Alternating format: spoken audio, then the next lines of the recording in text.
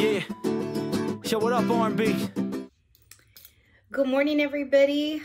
I know that we owe you an update. It's been like 2 weeks and you have heard radio silence from us. So I just wanted to hop in and record this quick intro to the video that I am about to upload.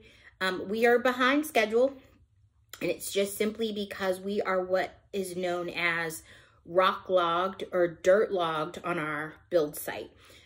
And so they are working as much as they can, given the fact that this is the rainy season for us. And it's like they have a beautiful day, and then for 2 days it'll rain, and then a beautiful day and 2 days it'll rain, and you can't really move dirt and rock in the rain. So we're gonna post up a quick little video for you guys just as an update so that you see what's going on. But Evan and I will be back later this weekend to do kind of a Q&A to give you updates on other things that are going on with our project. Like, we picked out appliances, we have made some decisions about our entry stairway, our retaining wall, and our driveway materials. And so we'll talk to you guys about those as well.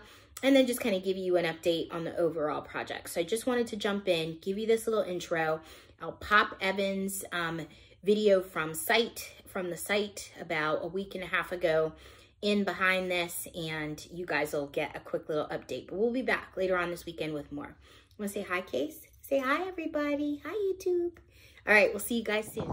So as you can see, the process tour, you might be asking, why haven't y'all put up videos in a while? Well, we started digging, we dug into the foundation, and then as you can see, we got rocked. So all these rocks you see right here, all come out of the ground.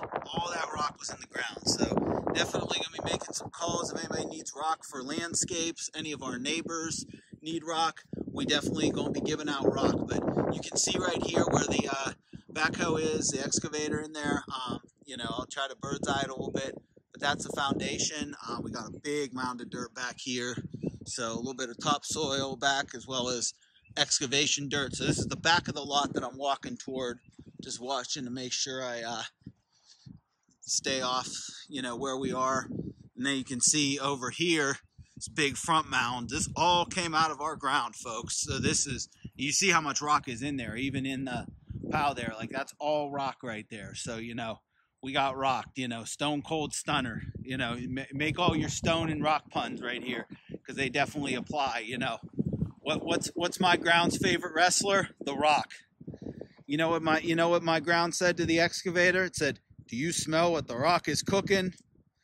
And then we had to get all kind of extra costs. So, you know, kind of like the Rock, it's like, how much does it cost? And you got to dig the foundation. So he said, well, I think we'd like to pay. It doesn't matter what you'd like to pay, because we got to pay it, because, you know, you got to dig. So lesson here is, when you're doing your home site allowance costs, definitely, you know, allow, if most excavators will have a clause in their contract about if they do run into shale and rock, because they actually have to jackhammer that to get deep enough to build your foundation. But obviously your foundation got to be solid. You can see there's our foundation dig down there. So make sure you do put that in there and, you know, have that, because, you know, like the Rock say, it doesn't matter what it costs. You got to build the foundation. It's got to be good. So footers are going to be going in next, but first we got to get this dirt all hauled out of here along with rock. So we're going to talk about that in another video on rock haul itself and some options for that, since we've had to.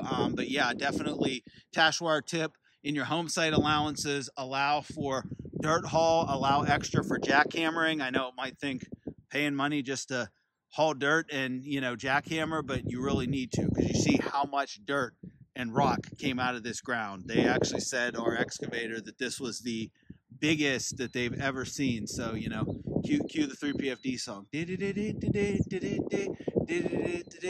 feels good. It doesn't feel good to pay for all this rock, but you got to build the foundation solid. So, yep, that's what happened. We got rocked.